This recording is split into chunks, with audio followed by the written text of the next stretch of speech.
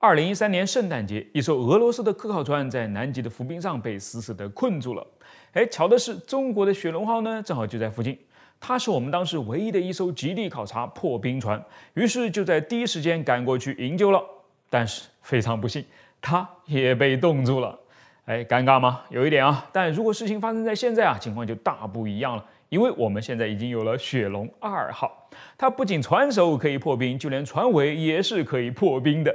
想要再把它困住，可就不容易了。所以，这破冰船究竟是怎么破冰的？而用船尾来破冰，跟用船首来破冰又有何不同呢？我是百科全叔火箭叔，今天我们就来仔细了解一下。这是一艘正在海面上航行的破冰船的顶视图啊。假如在它前方必经的航路上出现了一片巨大的冰原，它该怎么做呢？笔直的撞过去，用它已经加强了的船首在冰面上劈开一道缝，然后开足马力把冰面往两边推，硬生生的挤过去吗？虽然破冰船的确是经过了特殊的加固，动力配置也是很充足的，但冰面显然还是会更胜一筹啊。因为它在水平方向上所延伸出去的范围是远超了破冰船的极限了的。比如我们就算10公里吧，这也就意味着啊，如果硬撞过去的话，实际上撞到的是一块厚度达到了10公里的冰块，就连洲际弹道导弹都是打不穿的。怎么办呢？换个思路嘛。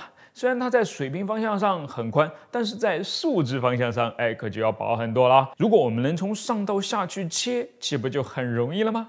所以啊，破冰船的船首呢，基本上都是这个样子的。在水线上有一个较为平滑的斜坡，它像个凿子一样，在船向前冲的时候呢，正好就可以斜着切在冰面上。于是水平方向的力也就被分了一部分到垂直方向上去了。如果冰面本身就不是太厚的话，通过这种方法，破冰船都不用停下来，只需要维持一个较小的速度连续往前冲呢，就能够一路高歌把船首下面的冰层给切开了。所以它就叫做连续破冰法。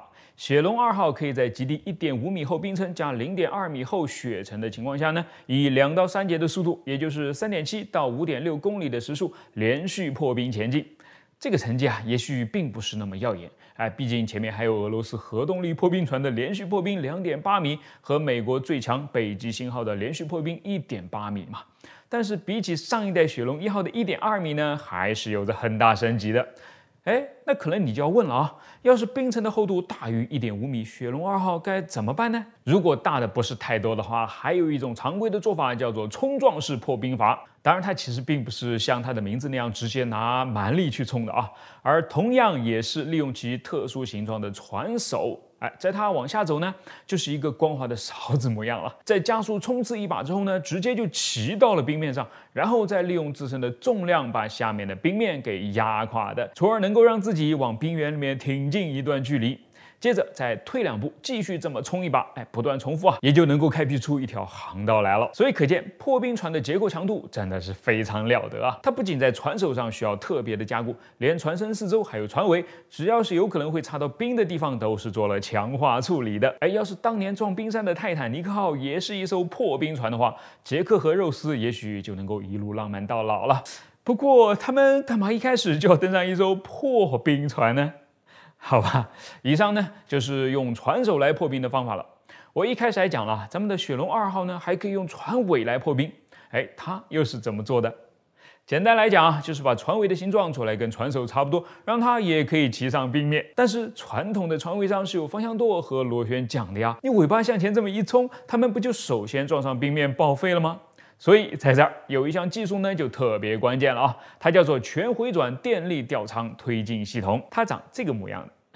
跟传统的船身里面伸出一根传动轴，连在始终定在一个方向上的螺旋桨不一样，它是把整个电机和螺旋桨装在一个可以360度旋转的推进舱，吊在船身下面的，所以自然就不用再加尾桨了，可以像战斗机的推力矢量喷口那样，靠旋转吊舱的方向来直接改变航向的，反而还更加的高效了。同时，由于是吊在下面的，就在螺旋桨和船身之间呢，制造出了一个相对较大的空间，它恰好就可以把冰面夹在中间。夹在中间干什么呢？难道跟船首一样，也只是在用船尾的重量把它给压垮吗？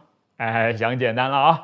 你看它有螺旋桨啊，这个时候啊，吊舱会自动旋转90度，把螺旋桨变成一个可以切割冰面的电锯。当然螺旋桨呢是不会真的碰到冰上的，否则岂不就变成消耗品了吗？任谁也扛不住啊！而是利用它来带动水流和气泡，形成一个水距，来掏空水面以下的冰层的。这个就很厉害了啊，是可以把厚达10多米的冰级给削薄的。所以这就是说，雪龙2号的船尾其破冰能力甚至比船首还要更厉害呢。在遇到头上啃不动的大冰块后，利用全向推进，先来一个原地的转身，然后再把屁股给顶上去，咱吭哧吭哧的削冰块，齐活。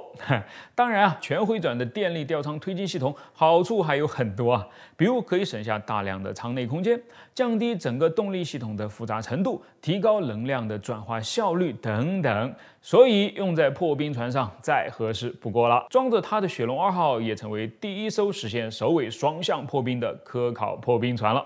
双向破冰有点意思啊。这让我想起另外一个也有双字在里面，同时也跟破冰有关的船了。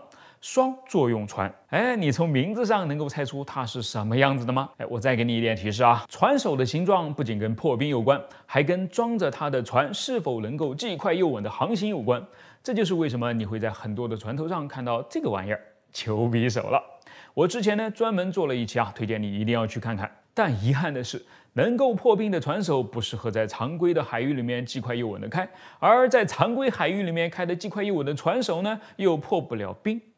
如果我有一条北极航线，需要把欧洲的天然气运到中国，它就必须要在冰上开一段，然后再在温暖的洋面上开上另一段才行啊。我到底该用哪个船首呢？答案是正常的船首和破冰的船尾。在北极航段啊，倒着开，用跟雪龙2号一样的船尾来破冰前行。等出了北极，再调转头来用船首冲着前面继续前进。由于也是使用了那个360度可以旋转的全回转电力吊舱，所以正反开呢都一样的优秀。它就是双作用船了。在这段视频当中呢，它的风采一展无遗啊。